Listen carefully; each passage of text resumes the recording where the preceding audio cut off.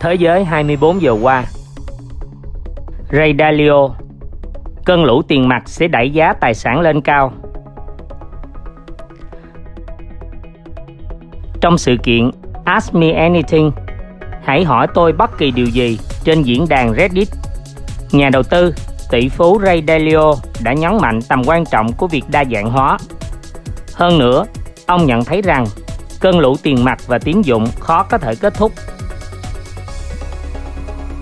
Chia sẻ quan điểm về vị thế hiện tại của thị trường tài chính, nhà sáng lập của quỹ phòng hộ lớn nhất thế giới cho hay các loại tài sản sẽ không rớt giá ngay cả khi đồng tiền mất giá.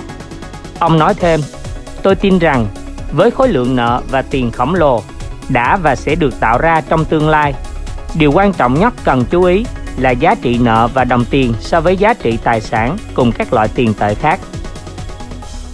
Dalio cho biết, ông cảm thấy hoàn toàn hợp lý khi cổ phiếu có thể được giao dịch ở mức 50 lần so với lợi nhuận và khuyến nghị nhà đầu tư nên đa dạng hóa một cách thông minh giữa các loại tài sản, tiền tệ và thị trường ở các quốc gia. Ngoài ra, ông cũng đưa ra quan điểm về một số vấn đề khác, ví dụ như loại tài sản đang cực kỳ hot trong thời gian gần đây là Bitcoin.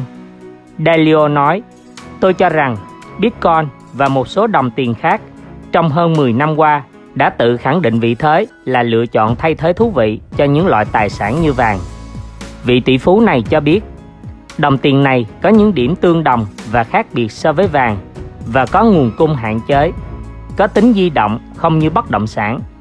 Do đó, Bitcoin có thể đóng vai trò là công cụ để đa dạng hóa như vàng và những loại tài sản khác có giá trị lưu trữ. Ông cũng nói thêm, so sánh giữa Bitcoin và vàng, tôi thích nắm giữ những tài sản mà các ngân hàng trung ương muốn nắm giữ và trao đổi giá trị khi họ cần giao dịch. Về vấn đề Trung Quốc, ông nhận định rằng những nhà lãnh đạo Trung Quốc cực kỳ hiểu biết về những sự kiện đã từng xảy ra trong quá khứ và cách mọi thứ vận hành. Dalio chia sẻ, điều tôi muốn truyền đạt cho bạn và người Mỹ là họ cũng có nhiều bất đồng trong nội bộ và quy trình để giải quyết hiệu quả. Bởi vậy, bộ máy của họ vẫn tồn tại. Ngoài ra, theo ông, Trung Quốc có một xã hội rất văn minh và đang vận hành hiệu quả và không giống như những định kiến mà nhiều người vẫn tin là đúng. Đó không phải là sự hoàn hảo như bất kỳ nơi nào khác và nên được đánh giá một cách cởi mở dựa trên những dẫn chứng cụ thể, thay vì sự cảm tính dựa trên những quan điểm thù ghét. Nhận định về Mỹ, ông lo ngại rằng chúng ta chính là kẻ thù tồi tệ nhất của chúng ta và hoặc chúng ta nhìn chung không sẵn sàng thực hiện những thay đổi mang tính cách mạng cần thiết để vạch ra hướng đi hiệu quả nhất để ứng phó với hoàn cảnh. Ông nói, tuy nhiên, chắc chắn là chúng ta sẽ đi trên con đường đó. Vị tỷ phú chia sẻ, tôi cho rằng từ bây giờ đến cuộc bầu cử giữa kỳ năm 2022 và từ thời điểm đó đến cuộc bầu cử tổng thống tiếp theo vào năm 2024, chúng ta sẽ phải đối diện với những lựa chọn quan trọng cả trong nước và quốc tế. Những yếu tố này sẽ xác định khả năng về xung đột nội bộ và hoặc cả bên ngoài. Vấn đề làm việc trong tương lai, nỗi sợ của tôi đang trở thành hiện thực. Đó là những quốc gia đang làm việc chăm chỉ nhất, cũng đang tìm cách giải quyết thông minh nhất. Điều này làm tổn hại đến khả năng cạnh tranh của những người đang làm việc ít giờ và kém hiệu quả hơn. Điều quan trọng nhất là khả năng sáng tạo. Hơn 720 tỷ đô la cổ phiếu chuẩn bị đổ bộ thị trường Trung Quốc. Lượng lớn cổ phiếu được mở khóa giao dịch trong năm 2021 có thể gây áp lực lên thị trường chứng khoán Trung Quốc. Hơn 722 tỷ đô la cổ phiếu sẽ được mở khóa giao dịch trong năm 2021.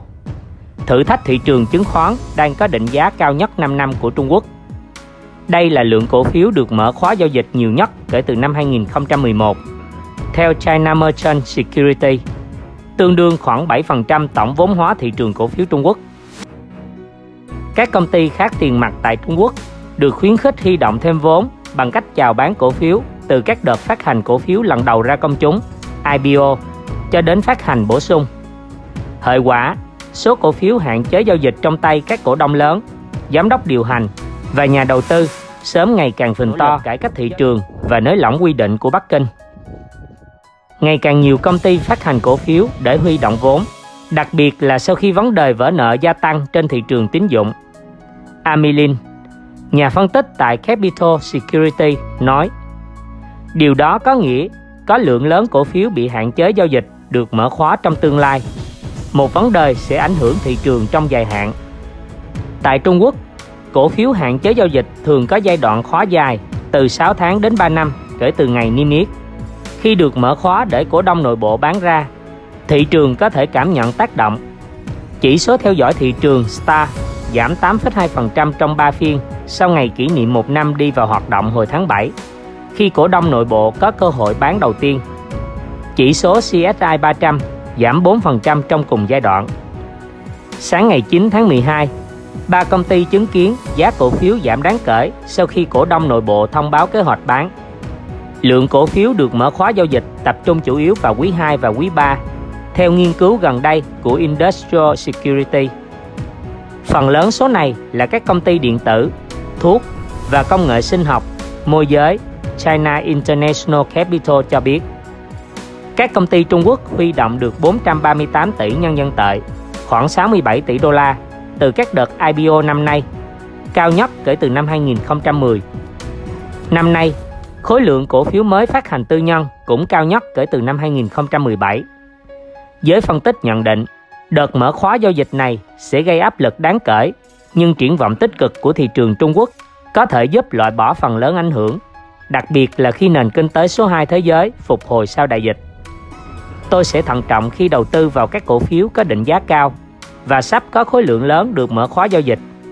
Li Shuwei, Chủ tịch Beijing Wonderful Investment Management cho hay, công ty chip Trung Quốc nguy cơ vỡ nợ 2,5 tỷ đô la trái phiếu. Xinhua Unigroup cảnh báo không thể thanh toán 450 triệu đô la trái phiếu đáo hạn ngày 10 tháng 12. Công ty chip Trung Quốc nguy cơ vỡ nợ 2,5 tỷ đô la trái phiếu. Xinhua Unigroup thông báo sẽ không thể thanh toán cho 450 triệu đô la trái phiếu đáo hạn hôm ngày 10 tháng 12. Động thái sẽ châm ngòi vỡ nợ chéo 2 tỷ đô la nữa. Đây là lần đầu tiên công ty không thể thanh toán trái phiếu đô la, không lâu sau khi vỡ nợ 1,3 tỷ nhân dân tệ, khoảng 199 triệu đô la trái phiếu nội tệ tháng trước. Xinhua Unigroup còn 3 loại trái phiếu khác bị ảnh hưởng bởi vỡ nợ chéo, gồm 1,05 tỷ đô la đáo hạn năm 2021, 750 triệu đô la đáo hạn năm 2023 và 200 triệu đô la trái phiếu đáo hạn năm 2028. Xinhua Unigroup là trường hợp mới nhất trong làn sóng vỡ nợ trái phiếu trong lĩnh vực doanh nghiệp nhà nước, bao gồm cả các công ty khai mỏ và sản xuất ô tô, khiến thị trường tín dụng Trung Quốc rung chuyển trong vài tuần qua. Bắc Kinh từ lâu tuyên bố để những doanh nghiệp nhà nước yếu kém, còn gọi là công ty sát sống, thất bại, vỡ nợ và xử lý để củng cố quy định thị trường và thúc đẩy hiệu quả kinh tế. Chúng tôi nhận thấy rủi ro tái cấp vốn và tái định giá đang gia tăng, dẫn đến tỷ lệ vỡ nợ tăng. Andrew Chan, nhà phân tích tại Bloomberg Intelligence, nhận định khả năng được giải cứu khó xảy ra do Trung Quốc hướng đến tái cấu trúc, củng cố và loại bỏ những công ty kiểu sát sống có cổ phần nhà nước, trừ trường hợp dẫn đến rủi ro hệ thống.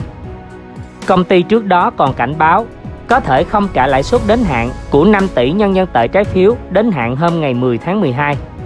Tài chính của công ty xấu đi nhanh chóng trong 3 năm gần đây, sau khi liên tiếp vay nợ để tài trợ cho các khoản đầu tư để củng cố vị thế trong ngành chip.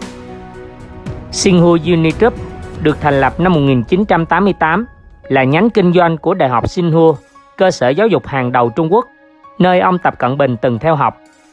Lỗ ròng của Xinhua Unigroup tăng lên 3,38 tỷ nhân dân tệ trong nửa đầu năm nay, từ mức 3,2 tỷ nhân dân tệ cùng kỳ năm ngoái.